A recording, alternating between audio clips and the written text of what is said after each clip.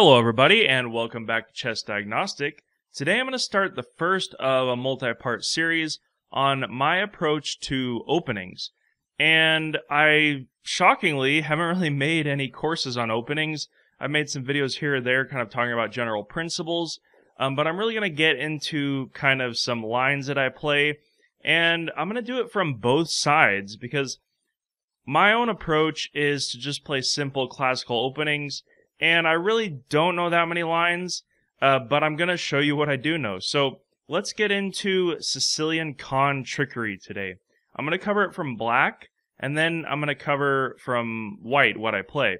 And it took me a while to figure out what to play because I made a lot of mistakes, and that's the first lesson, is that you really shouldn't try to memorize specific lines, because what'll happen is you'll get a position. You'll try to rely on memory instead of understanding, and that's a big mistake. Your lines that you play should always follow your chess understanding, and they should seem logical and simple to you. Alright, with that out of the way, let's get into specifics.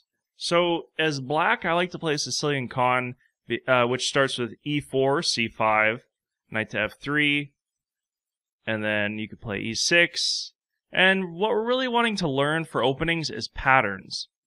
So, of course, this is a very typical Sicilian position. And now, with a6, we enter the Sicilian defense Kan variation, b41. Now, there's a lot of different ways that white and black can play, and that's another thing that you need to take into account with openings. If you try to memorize everything, you're going to forget, and, you know, 2600s, 2700s that are playing a lot of theoretical openings, the reason they can do that is because they already have the tactical and positional skills to handle basically any middle game. So, of course, your primary focus should be to learn the patterns, as many patterns as you can, and as many tactical and positional patterns, because then really you'll kind of intuitively figure out where you should place your pieces in the opening. And that's the whole thing. Alright, so after knight to f3, or knight to c3, you'll see this a lot in the Kan variation. Now, the typical idea is to play queen to c7. You want to place pressure on c3 as well as prevent e5. And that's very typical patterns in the Sicilian Kan, is white will try to maybe play f4. If you don't play d6, then he'll try to chase the f6 knight away with e5. So these simple patterns is kind of determining the line that you play. Now, this is actually a trick that this game, well, this is just the line that I'm showing, but this is the exact line that actually got me to an 1800 rating. I was playing, I think, a 1900 player, and he actually went for this exact line, and I've seen it many times in blitz games as well. So white just plays simple developing moves with bishop to e3, and now you play bishop to b4, obviously threatening to just take the knight and win a pawn and check. And so the queen moves, because a lot of times white will say, I've already moved the bishop, I'll just move the queen, and I'll castle queenside. Knight to f6. As you can see, all these moves are simple and logical, just developing as well as attacking. Now he's attacking e4, because it's pinned. And so you'll see this all the time, actually, if you play the Kan, especially at lower levels. So bishop to d3. Now, it looks very simple and logical, and you could see actually a lot of strong players. Maybe not top players, but of course, you know, 2,300, 2,500 players are getting into these situations. Now, what you want to play here is d5, putting one more attacker on e4, and the reason this is a trick is because if white plays f3, now you have the sudden hit of e5. Suddenly attacking a piece and threatening a fork on d4. Now, if white goes for knight to f5, which is an even bigger blunder, blunders follow blunders, you would just take it, and then you would fork on d4. As you can see, it's -6 for black, and it's completely winning. Although it's not so simple, I would say. Let's just go a little deeper. Now, he could play these kind of lines if he just completely falls apart, tries to attack the bishop, and then you just take and hit the queen anyway. Now, if he takes, you win the queen, and if he takes on b, or b to c3, then you just take and pin the queen. If he moves the queen, then you get a discovery, and you get a new queen. So white can very quickly fall apart. Now, the best move, even though he's already blundered, is to just take on here. E takes d5. Now you take that pawn in the center. And now it's somewhat messy, but you do have an extra piece after these moves. Hopefully you can develop by castling queenside, but otherwise black is completely fine and he has a 1 position. Although white has the 2 bishops in the center, I've had this position multiple times against even 2200 bullet players. Alright, so let's just review this line, and this kind of restores my faith sometimes in opening lines, is that if you know specific knowledge, you can win. But the only reason I remember this is because I've made the same mistake myself as white. And then you kind of learn that way. So there's actually a book called Rapid Chess Improvement, and in the book, they recommend a 1 move a game opening study program, which sounds kind of funny, but what you do is, if you play any game and you study it, you just want to find 1 move deeper that you made a mistake. So I would recommend, if you're under 2200, to just use that, or even if you're above, you should focus on getting more tactical knowledge, more tactical skills, and more positional understanding, rather than trying to memorize openings. But of course, it does help to learn some opening knowledge, as you can see here. Alright, so we'll just go through this line really quickly again with a6. Alright, and then you see this trap here, d5, and then e5. Alright, so let me show a quick game here that actually I played against, this was, less than a day ago, against a woman international master. Her rating's not so high, but her FIDE is actually 2200. So this is a perfect example of what you'll get as black in the Sicilian Kan if your opponent doesn't necessarily make mistakes or go to any complications. Alright, so as you can see, this is a completely different line, but I just keep making the same moves, and white goes for fianchettoing the bishop and keeping everything closed. So again, you can see that your opponent can do a lot of things from the Sicilian variation, especially the Kan, but it's a rather classical opening, because now everything's closed, and black actually doesn't really have any problems. He can just develop. Alright, so now e5 is threatened, and then he could have pushed it. Eventually I ended up playing e5 myself, kind of locking the center, and now we see more wing play. And this is where kind of, the opening... Actually, let me go to the analysis board. Now, of course, this is a bullet game, but you could see that from the evaluation, the opening, okay, white has a little advantage, but then I just slowly start outplaying black based on just a better understanding. Alright, so I just move my rook, and now white kind of launches an incorrect attack, and I just start defending. Maybe not the best defense, but keeping my pieces over on the king side, where white is trying to attack. Alright, so would opening knowledge, I would say, it necessarily help with this situation? Not really. It's more using your own analysis once you reach the middle game. Now, let's say I memorized a line and I knew exactly what to play. Of course, when you get these kind of situations, when your opponent doesn't do what you're expecting them to do, then you're going to have to rely on your own brain. So actually, it's better to just rely on your own brain for move 1. But of course, if you do know a line, then you should still kind of, follow your own intuition. Maybe you develop the knight first, instead of, as the theory says or whatever. Alright, so let's just finish out this game. I end up winning the queen, and I guess I could have taken the bishop there with instead of attacking the rook. Alright. So eventually everything just kind of falls apart. I end up pinning the rook, and then just a time scramble, and the game's over. Okay, so let's go to some Grandmaster games, and now I'm going to flip over to the white side. So here is a game that was played between Aronia and Caruana 2 years ago, and it took me a long time to actually find this line, because I was actually playing the white side of the Sicilian Kan with kind of knight to c3, and then trying to protect the knight on c3. And once I learned this pattern, I've actually played quite a few games and have had really no problems as white. So it starts with e4, c5, knight to c3, and again, as I was talking about, so Aronian doesn't necessarily play, he just kind of reaches the position without necessarily relying on any specific line. Maybe there's a deeper reason. But anyway, we end up with this position. So Caruana's trying to go for the Sicilian Kan and put pressure on c3. Now the move here as white that I would recommend is g3. I really like this move, and it makes tons of sense in this position because black wants to play b5 eventually, and you would really like your bishop to be here putting pressure on a8 to h1. So that's what we see here, and this is the important pattern to know in this position.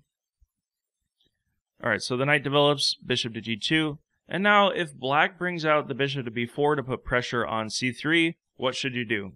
Well, you should just ignore it. You just castle, and the reason for that is because, as in this game, bishop takes, pawn takes. Now, black just gave away his dark square bishop, you have a dark square bishop, and if black actually takes this pawn on c3, then there's going to be a lot of problems for him. And I really love these kind of positions. You can see it's a +1 advantage for white already. Alright, so black actually, after trading that bishop, you really kind of want to keep your dark square bishop in the Sicilian Kan because you do move to a6 and e6, leaving the dark squares somewhat weak. So let's see how Aronian plays it. Again, this is the typical patterns that you kind of want to learn in these openings.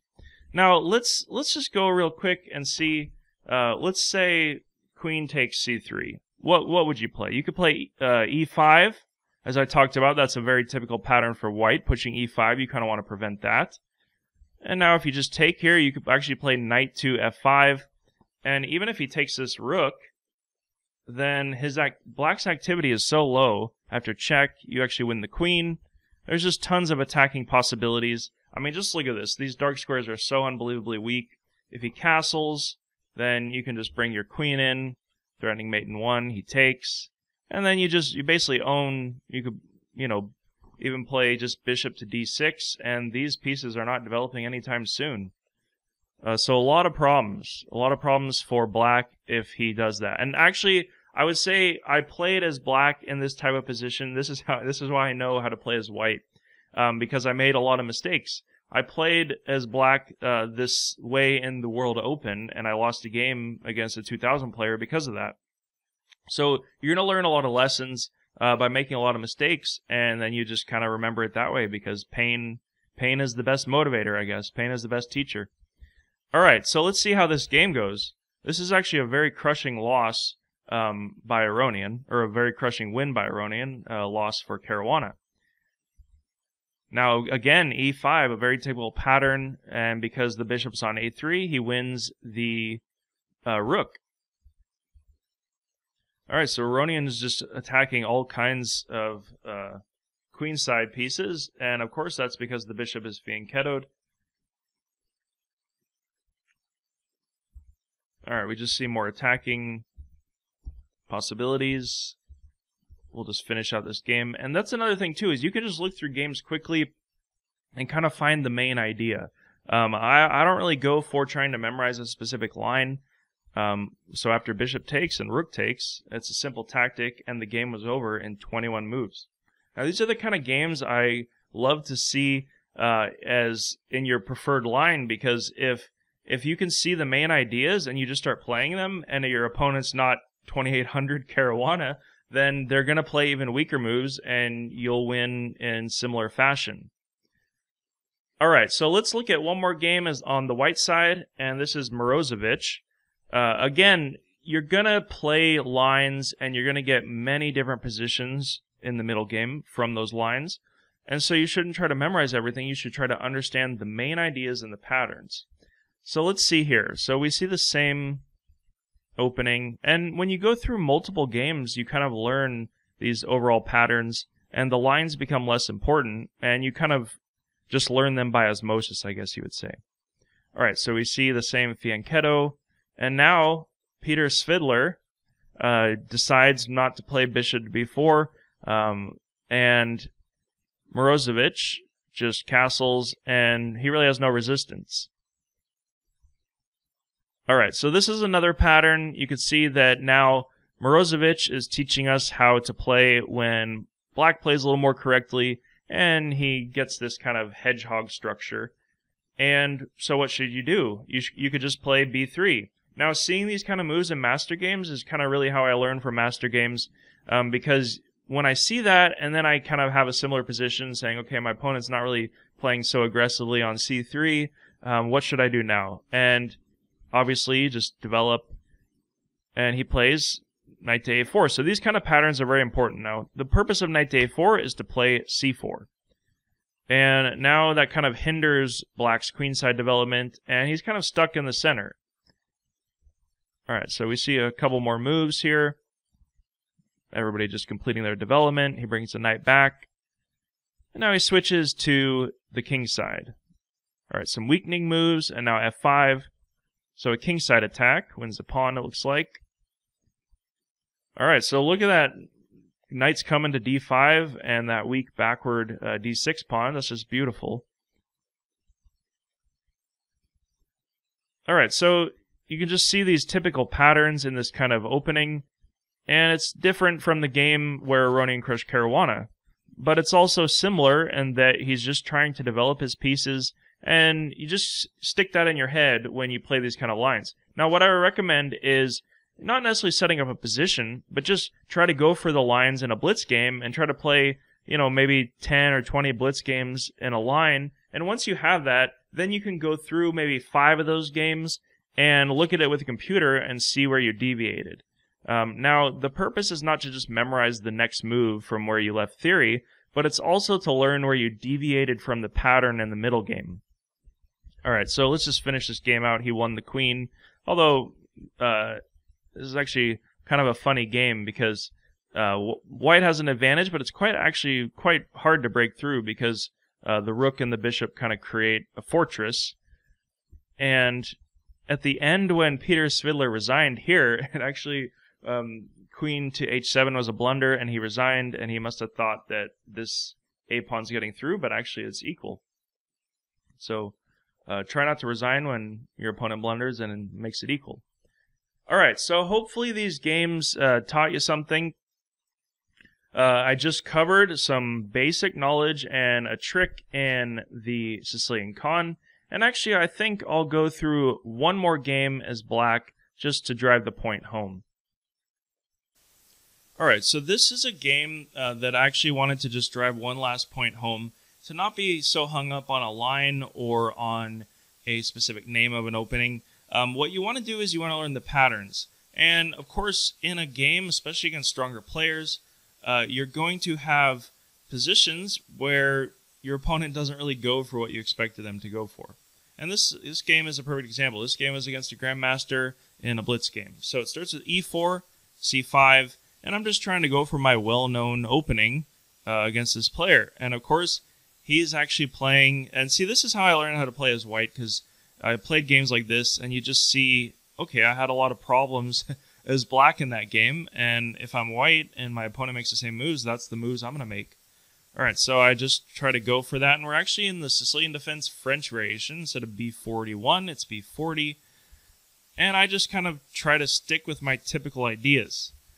Alright, so I played d6, trying to prevent e5, and now I'm very cramped, and it's rather uncomfortable, although I do have a very solid structure, and the evaluation is not so bad, although I start to play passively now. Alright, so now I know that I should have played knight to e5, but I did a move back, and this is kind of a psychological thing, where in chess, when you're being attacked, sometimes you just kind of want to hang on and hopefully things work out, but you really need to always play actively. Easier said than done. Alright, so I did knight to d8, reactivate the knight. Now I have this weak pawn on d6, which luckily he attacks it and I can trade it, but now he gets tons of activity. Alright, so again, a move back. I should have just brought the rook in. Alright, so I take that knight. Alright, so I play b5, preventing him from taking on b7.